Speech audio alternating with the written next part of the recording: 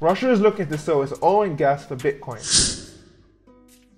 As you probably know, Russia is currently under heavy sanctions from NATO and its allies, so they've been searching for many ways to avoid this. The chairman of the State Energy Committee said, "We have been proposing to China for a long time to switch settlements in the nation's currency for rubles and the yuan. With Turkey it will be the lira and the rubles. You can also trade in Bitcoin." Guys, Russia is the #1 exporter of natural gases in the world, and now they're trying to get their allies on board with accepting Bitcoin as a payment method. See, not only has Russia been backed in a corner, but they're figuring out that they don't need the US dollar.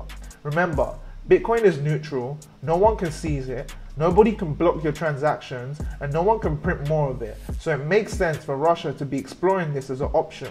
We also think that every nation in the future will accept Bitcoin. But let us know, if Russia starts doing this, how do you think the USA will respond?